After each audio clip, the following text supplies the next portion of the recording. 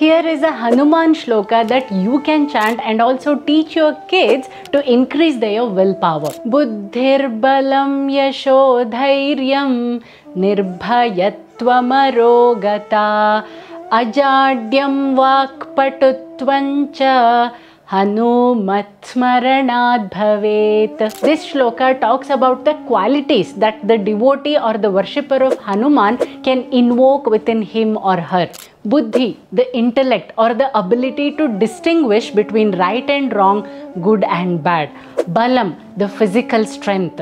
Yashaha, the success or the fulfillment in all their endeavors. Dhairyam, valor or the courage to stand firm in the path of dharma. Nirbhayatvam, fearlessness. Arogata, absence of illness.